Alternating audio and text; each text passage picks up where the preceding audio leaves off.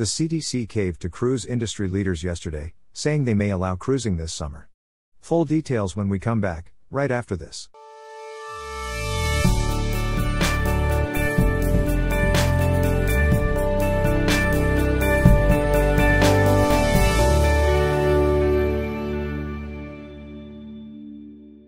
Welcome back. Before we get into it, make sure to subscribe to our channel. And for the latest breaking cruise travel news, join our text news service. It's totally free. Just text the word cruise to 305-574-9213. As you know, cruising has been on an extended pause due to coronavirus since early 2020. Responding to pressure from the industry and political stakeholders, the U.S. Centers for Disease Control and Prevention, CDC, may be open to lifting or modifying its conditional sailing order, CSO, as soon as this summer, according to a Bloomberg report on Tuesday afternoon. The report cites a CDC spokesperson that said the agency's goal aligns with the desire to resume passenger operations in the United States expressed by many major cruise ship operators and travelers, hopefully, by midsummer with restricted revenue sailings. The statement comes after Carnival Cruise Lines threatened to move operations out of the United States, joining other cruise lines in circumventing the CDC's conditional no-sail order.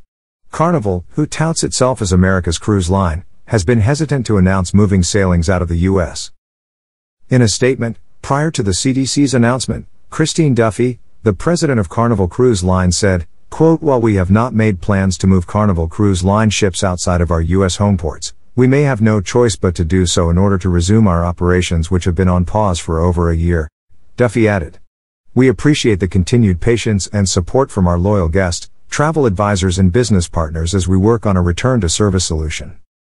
She went on to say, "We remain committed to working with the Biden administration and the CDC to find a workable solution that best serves the interest of public health."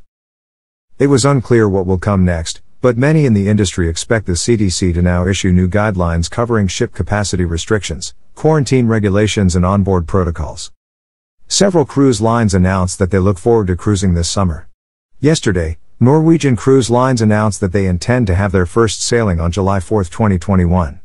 Unconfirmed, leaked information suggests that the CDC will conditionally lift their no-sail order in mid-July, allowing cruise lines to sail on a limited basis.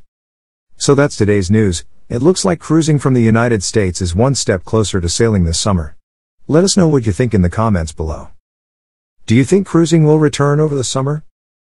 Lastly, did you know we are planning the most amazing group cruise ever? Join us as we sail on the Carnival Glory for Carnival's 50th anniversary.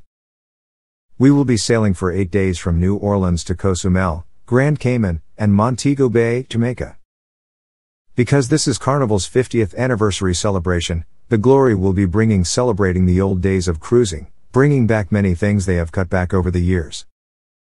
They are even planning a multi-ship meetup at sea. Something you don't want to miss.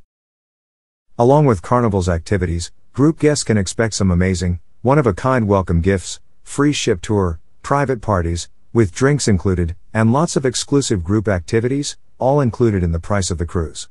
If you are only planning one cruise in 2022, this is the event you don't want to miss. Space is limited. Book now at www.cruisingwithsal.com. Oh yay! If you have a COVID-canceled cruise, we can move your funds and onboard credit to the group. See you on board.